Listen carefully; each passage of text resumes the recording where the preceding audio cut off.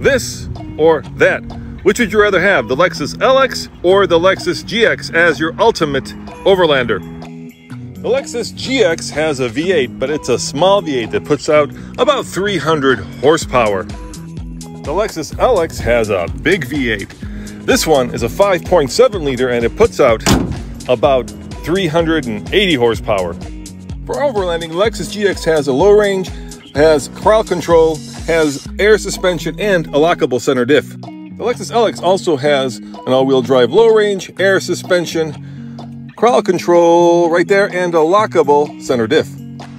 The LX has a third row that deploys from the side. The GX has a third row that folds up. The GX starts at about $54,000, the LX starts at about $86,000. So this or that, which would you rather have when you're off-roading or overlanding?